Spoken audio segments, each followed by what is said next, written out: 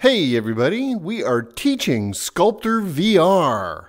This is our 3D sculpting program. In addition to carving and creating tools, today we're going to look at something called the smooth tool. So we've seen how we can build up our shapes and our forms, and how we can then carve away from these shapes and forms to make the pictures and the sculptures that we're looking for.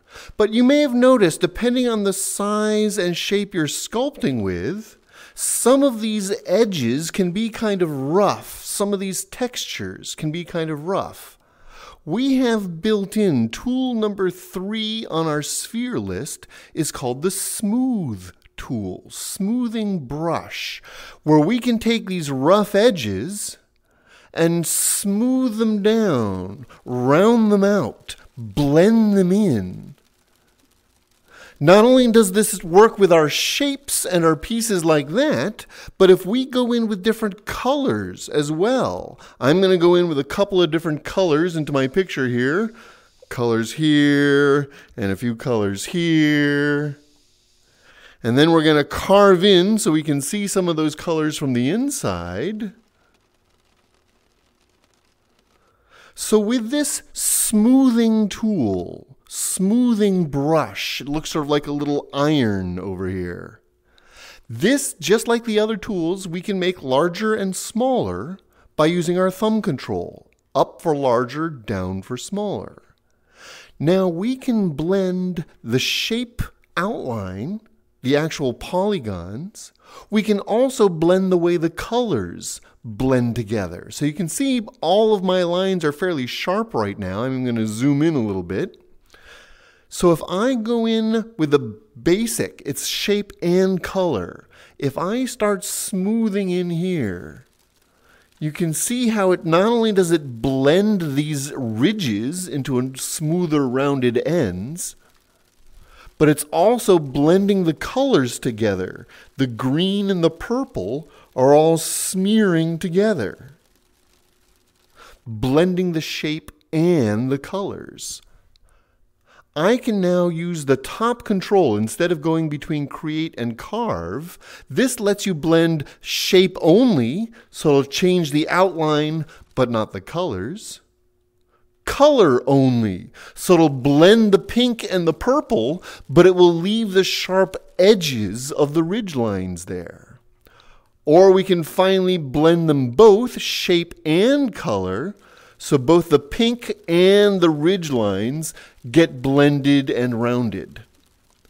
The size of your object also affects the relative smoothing. So now my smooth brush is so much bigger than the object. Now let's move this close to the camera so you can see how smooth that crater has become. These edges out here are fairly jagged. Smooth those edges down. Here's some more jagged edges. Smooth those jagged edges, round those jagged edges out. It's a very useful tool for blending pieces together. So if I've got my purple shape here, and you can see how I can see the different brush strokes in my shape here, if I go in with a nice big smoothing tool, I can start to blend those lines together, smooth those separate shapes out, hide the different brush strokes. So now we still have some contour, but it's much smoother, much more blended. If I go in with another line, let's grab that same purple, and I draw some stuff like that on the surface, I can now use the smooth tool to blend that down into the surface.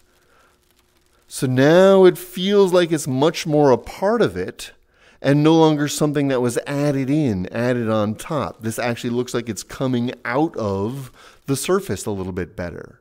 So the smoothing tool to blend both colors and shapes. Now you'll notice it does sort of erode away the shape. So if I have a small piece like this out here, and I start to smooth it down, You can see how it's getting smaller and smaller the more I smooth it. So it's possible to smooth these little details away completely if you overdo it. You can see it's getting smaller and smaller until there's very little left of that original piece. Fortunately, I can undo. Each click of undo brings a little bit more of that shape back until I find the space I want. I can also change the size of the sculpture and the size of my smooth tool. Now I won't erode away quite as much as the time. I have a little more control over exactly where the edges get smoothed.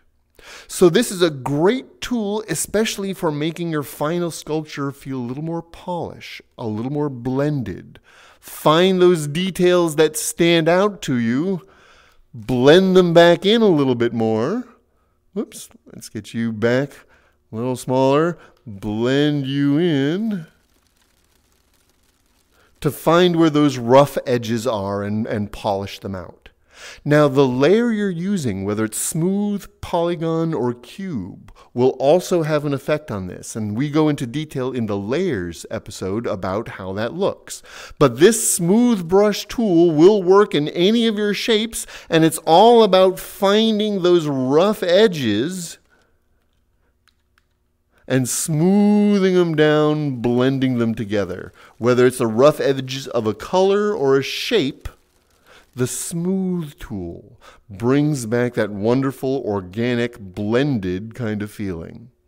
Works on any size sculpture, any size brush. We find those broken points. Come here, you. Shrink you down. Smooth you out. No more jaggies in my sculpture.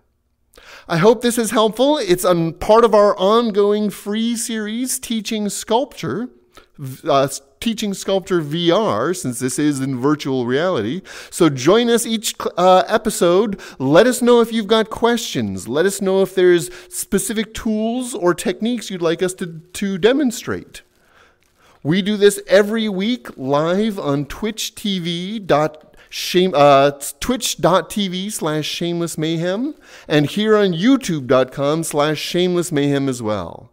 Thanks for joining us. I look forward to seeing what sculptures you guys create. Have fun, everybody.